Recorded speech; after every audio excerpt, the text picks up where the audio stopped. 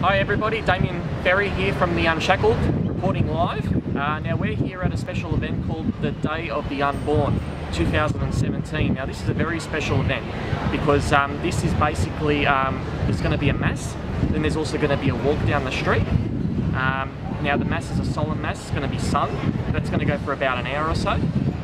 Then we're going to be heading out of the cathedral and we're going to be walking down to Parliament House, saying the Rosary. It's a very important event because this is representing all pro-lifers that have a very important view when it comes to abortion, that children have the right to life. Now, these are very, very scary statistics here. Over 80 children alone in New South Wales die every day from abortion. That is 4 every hour. So within an hour, 4 children die. And we know from the statistics that a lot of people on the left do say, oh yeah, but what about if the woman was raped? What about if there was health problems? But that is so rare. That's only a couple percentage points. Over 95% of the time, it is purely for convenience purposes. Okay, so it's very important that we put this point forward and that people start to take responsibility for their actions. They shouldn't take the easy way out and think, oh, okay, we're just using this as a form of contraception and we're going to kill this innocent child. There's many couples out there that can't have children, and also couples that go through miscarriages. I mean, what an insult. What an insult it would be to them that are going through such an experience. So if you can't, for instance, take care of a child, make sure that it is given a chance of life, and make sure it goes to parents that don't have to then go overseas to then adopt, because our adoption laws are crazy in this country. So that's the situation as is. I mean, we're going to be approaching a couple thousand people that are going to be stacking up the church and on the streets. It's going to be huge. And I'm telling you now, the mainstream media are not going to speak a word of it tonight, I can guarantee you. And there's going to be protesters on the other side from the UTS, left-wing Labor contingent. Now, they're only going to have about 40 or 50 supporters.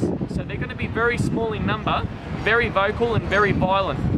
So just make sure that you guys be careful of these people. And we're going to be reporting all the live footage all around. Make sure that you're staying in tune with the Unshackled for all the live updates. Alright, back here with the Unshackled. Now I've just heard that there's about 40 to 50 protesters around the other side, and they're very violent, chanting profanities into the church, so let's go and run and have a look. Come on, check it out.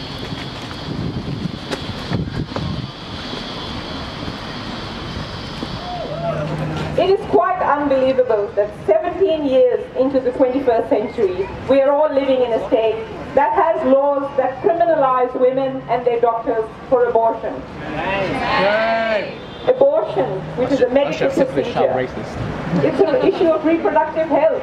It's a basic right for people to make decisions about their own body. Not your body. It's still sits Not your body. in the Crimes Act, Division 12, Sections 82, 83, and 84 of the New South Wales Crimes Act 1900. This needs to change. Abortion law reform has been overdue for more than 100 years now.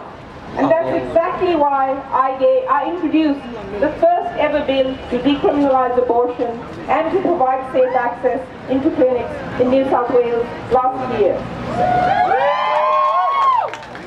State after state has moved to modernise its abortion laws. Just last week, the Northern Territory decriminalised abortion.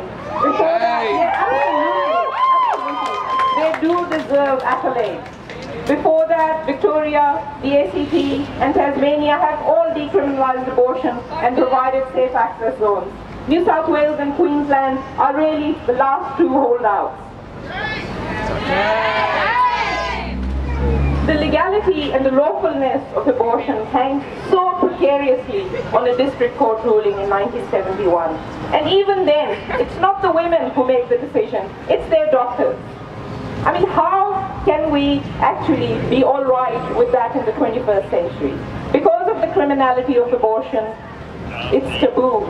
There's shame and stigma around it. There's so many young people who tell me that when they talk about abortion, their voices, their tones actually drop. How is that even acceptable to us in this day and age? You know, just recently, a counsellor from Children by Choice in Queensland put it very well when they said, if you have found it easy to access an abortion, you are lucky, probably white, well off, and live in the city.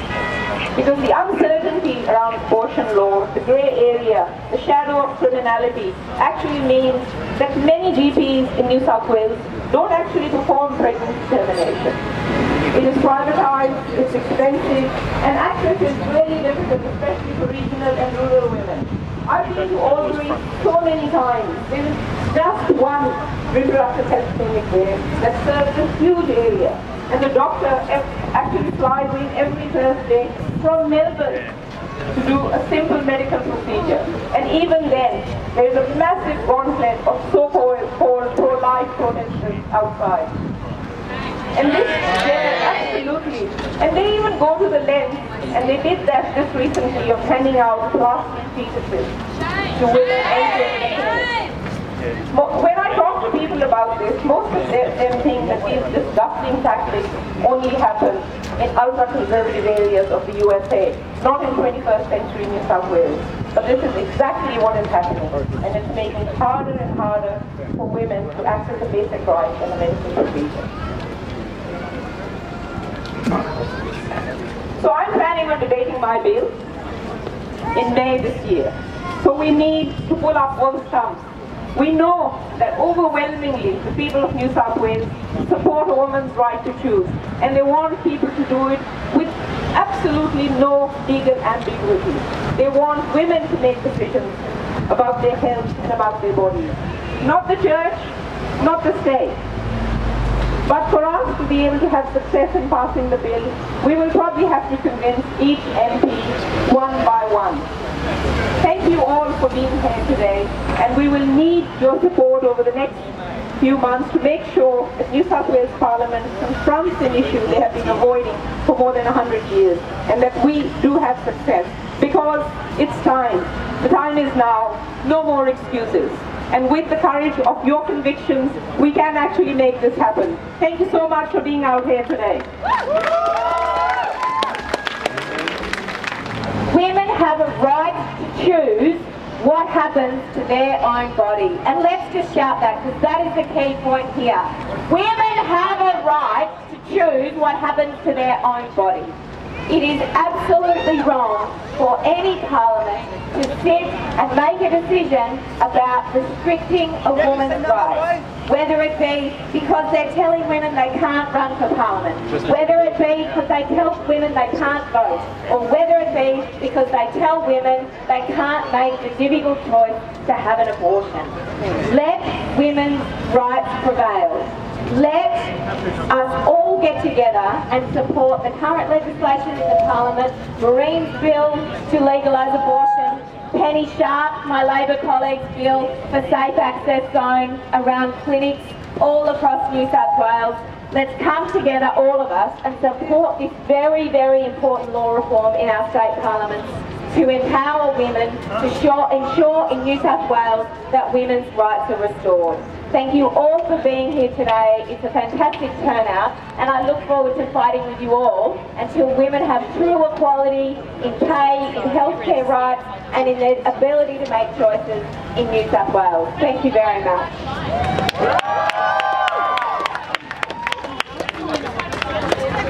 Keep your rosaries off our ovaries! Keep your rosaries off our ovaries! Keep your rosaries off our ovaries! Keep your rosaries off our ovaries! Keep your rosaries off our ovaries! Keep your rosaries off our ovaries! Keep your rosaries off our ovaries! Keep your rosaries off our ovaries! Keep your rosaries off our ovaries!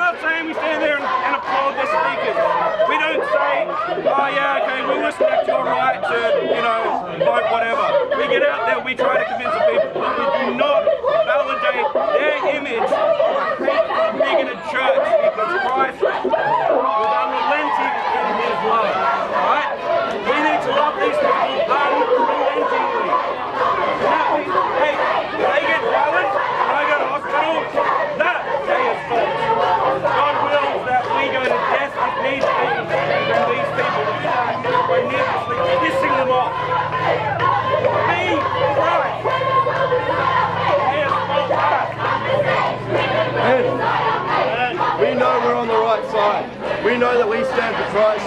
We know that we stand on the side of the church. We don't need to provoke them. They've already provoked enough. We need to stand firm with what we believe. We need to stand firm with who we are as children, and brothers, sisters, sons, daughters of Christ God Almighty. If anything, what we should be doing is praying for them. And I think that together we should. Hail Mary, full of grace, the Lord is with thee. Blessed art thou among women, and blessed is the fruit of thy womb, Jesus. Holy Mary, Mother of God, pray for us sinners, now and the hour of our death. Amen. Hail Mary, full of grace, the Lord is with thee. Blessed art thou among women, and blessed is the fruit of thy womb, Jesus. Holy Mary, Mother of God, pray for us sinners, now and the hour of our death. Amen. Hail Mary, full of grace, the Lord is with thee. Blessed art thou among women, and blessed is the fruit of thy womb, Jesus. Holy Mary, Mother of God, pray for us sinners, now and the hour of our death. Amen. Hail Mary, full of grace, our Lord is with thee. Blessed art thou among women, and blessed is the fruit of thy womb, Jesus. Holy Mary, Mother of God, pray for us sinners, now and the hour of our death. Amen. Hail Mary, full of grace, our Lord is with thee. Right, let's go, boys. Turn around. They're going to go that way. Let's go, people. Let's go. Move back. Okay everyone, just to recap what just happened, now we heard that there was a lot of violent activity going on the other side of the church, and we went over to have a look at that. Now they were yelling profanities, they were saying no rosaries on my ovaries, all of the usual sort of pro-abortion chants that you do see. Now we made sure we went there and counted it. I had my cross ready. I was on top of the steps with a lot of the other boys and girls, the pro-life movement, and we were yelling Deus Vult back to them. And that got them very angry and very violent, and they actually attacked somebody, and they actually fell over onto the steps. So these people are very violent, and you just have to be careful, because we're just going to make sure that we keep an eye on them as we do go on the street now and do proceed to Parliament House. Heaven, hallowed be thy name. Thy kingdom come, thy will be done on earth as it is in heaven. Give us this day our daily bread, and forgive us our trespasses, as we forgive those who trespass against us. But deliver us from evil. Hail Mary, full of grace, the Lord is with thee. Blessed art thou amongst women, and blessed is the fruit of thy womb, Jesus. Holy Mary, Mother of God, pray for us sinners, now and at the hour of our death. Hail Mary, full of grace, blessed art thou amongst women, and blessed is the fruit of thy womb, Jesus. Holy Mary, Mother of God, pray for us sinners, now and at the hour of our death. Amen. Hail Mary, full of grace, the Lord is with thee. Blessed art thou amongst women, and blessed is the fruit of thy womb, Jesus. Holy Mary, Mother of God, pray for us sinners, now and at the hour of our death. Amen.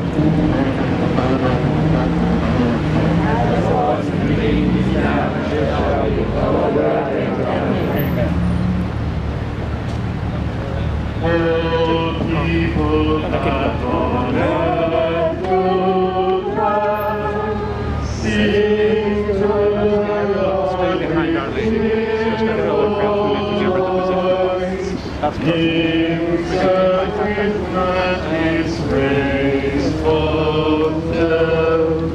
Come ye before him and rejoice. The Lord King of his God in thee, with love and dear us. We just keep behind Our Lady now, be careful. Let's give her the honour. And for his shame down us dead. Oh, enter then his gates with praise, approach with joy his courts unto. Praise Lord and bless his name. Why does she become more beautiful every week? For his spirit so to do. Oh, why the Lord our God is good, his mercy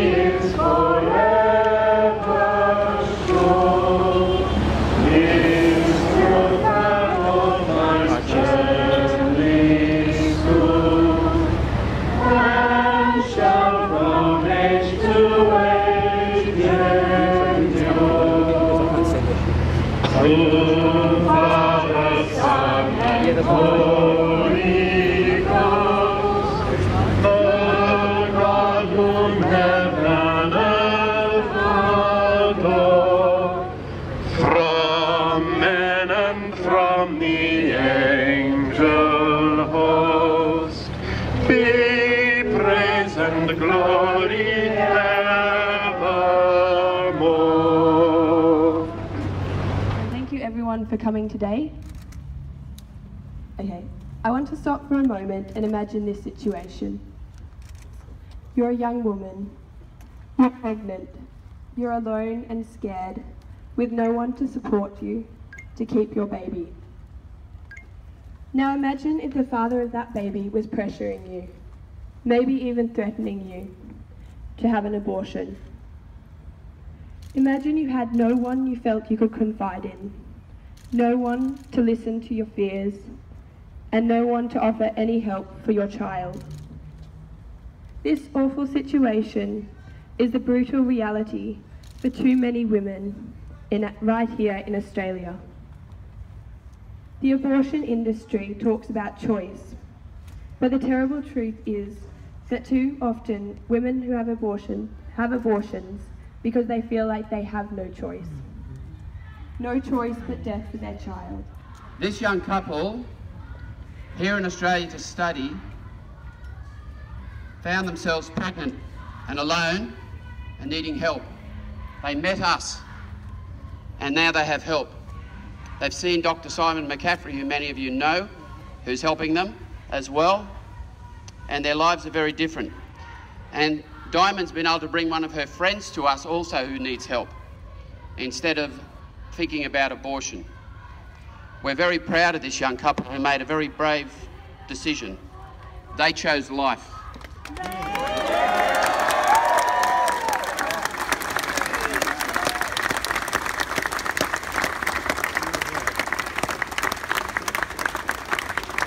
Your powerful presence at those places saves lives, changes hearts, saves souls, more importantly than anything else.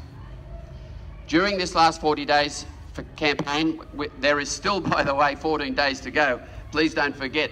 There'll be flyers, if you haven't already got one, handed to you when we get back. I don't know if they handed them out when you left the church. There are people who live in the Surrey Hills area who were very abusive to us, very aggressive sometimes. They are now shaking hands and best friends. The prayerful presence is a powerful witness to many people. We need active pro-lifers. We need the Catholic flag, the Christian flag raised in the public domain. We need to assert our right to be in the public place. These people here, you can hear in the background, 2 members of the Upper House of New South Wales are with them. They want to put bubble zones around abortion clinics of 150 metres. 150 metres. Those same people say we don't need to be there. We can protest at Parliament House. Guess what? They don't like us protesting here either. They wanted to stop that. The police didn't tell them we were coming around the back. They had them quarantined at the front. They've obviously broken out.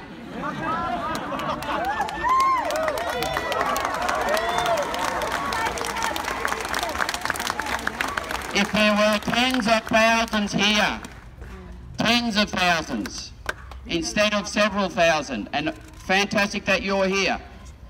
Next year, bring all your family and friends. We should have tens of thousands. We need to be out in the public domain, and we need to say enough of this terrible plague on our society that's cost us 4.5 million unborn Australians at least.